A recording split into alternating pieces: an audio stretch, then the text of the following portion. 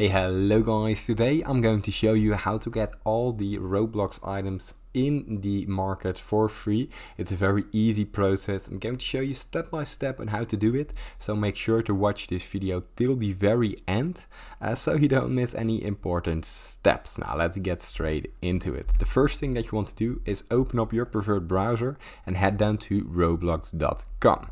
Now from there, what we want to do, we want to go to the marketplace, and inside the marketplace we're going to the category. Now from the category, let's say you want to get some free clothing.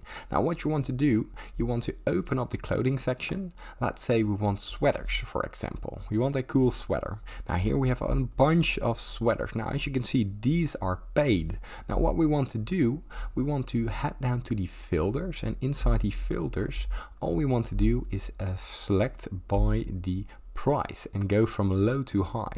Now if you select this, as you can see, there's actually three options that are totally free. It's a knit sweater, a beige sweater, and here, as you can see, these are limited and these are not actually free. Now what we want to do, if we want to find all the free items, all you have to do is look for the creator. Now inside the creator, go for the username and type in Roblox.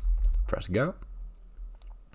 And from there, as you can see, here we have the free items selected from free till pricey. Now here, if we want to add this beige sweater to our cart, simply press add to cart, go to the cart itself, press buy, get now, and as you can see, the purchase has been completed. Now it's easy as that.